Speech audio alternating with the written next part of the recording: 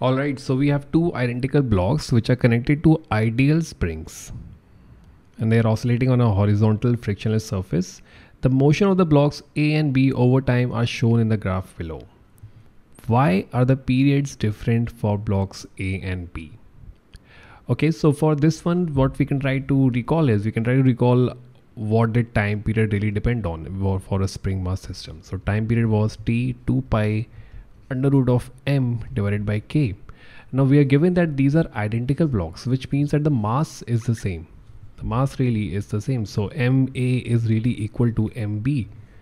ma is equal to mb. Now if we read the first option, it says block A has a longer period because it has a larger spring constant. Okay, so block A, it does have a longer period, but if you look at the relation, the time period really increases when it will increase. The time period will really increase when the spring constant decreases, right? So block A cannot have a longer period because it has a larger spring constant. It should be the other way around. Option B says block B has a shorter period. Block B has a shorter period because it has a smaller amplitude. So block B does have a smaller amplitude, but that does not really affect the time period.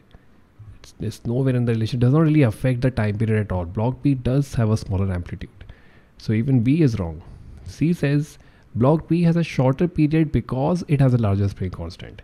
Okay, so block B, the dotted one, does have a shorter period, and it could be because it has a larger spring constant. So T becomes less when K is high.